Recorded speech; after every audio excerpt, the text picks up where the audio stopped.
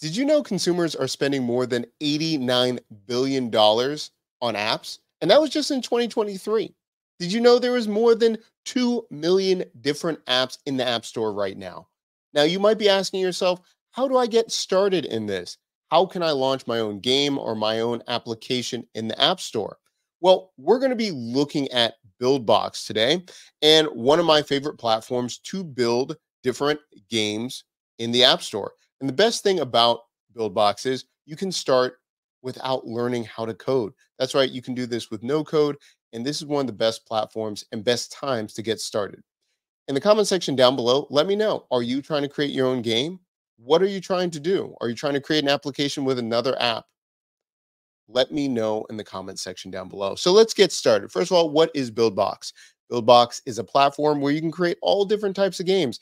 And with the new BuildBox 4, you can use prompting. So if you're using something like ChatGPT, you can prompt the platform to build different assets to build your game.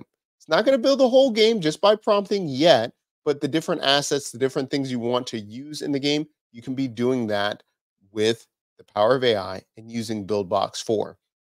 Now, here are a few things that I want to mention using this platform. Number one, I love the plans. If you're going to be getting started with BuildBox, you could be paying $3.99 a week. And let's just look at this. If we just round it off, how much is this really? I think this is less than $100 a year to get all of these different things. Let's take a look. So if you're going to do the full bundle, you're going to be paying $786 a year, or the classic $9.99 a month. And what I like about this is you can start with a trial or just pay per week and get started, or pay per month. So you can start testing it out, getting familiar with these things, or when you're ready, then you can shift over to a yearly plan. But some of the great things that you can be doing with this platform, we have a whole breakdown video that we've done with BuildBox before and why we like this platform. But one of the things I would really break down is, depending if you're trying to create a 3D game or 2D game, a fighting game, a side scrolling game, whatever, there are so many different templates that you can choose to get started and move quickly with your idea. But that begs the question, if I'm getting started and I want to create the next great Nintendo game or create my own indie platform or my indie studio, what do I need to think about?